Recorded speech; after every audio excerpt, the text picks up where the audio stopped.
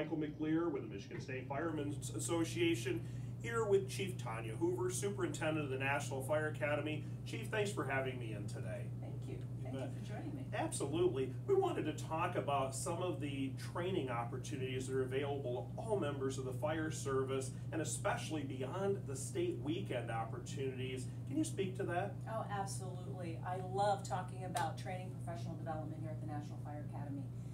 One of the pillars of the National Fire Academy is our command and control curriculum-based area.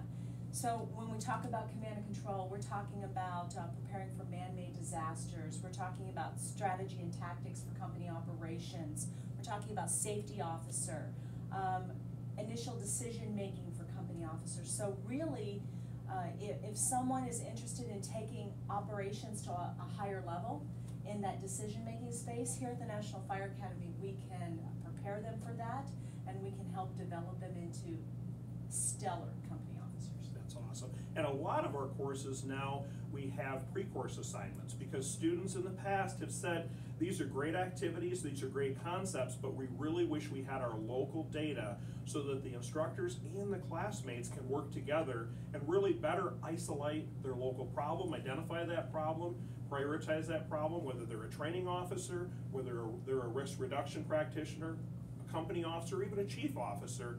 There's something for everybody here at the National Fire Academy. Absolutely. It doesn't matter where you sit in your fire service or in your emergency operations or within emergency management here at the National Fire Academy.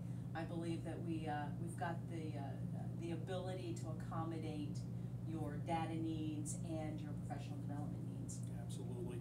So again, the National Fire Academy, great opportunities for professional development. Ongoing professional development is so essential for today's fire service leaders.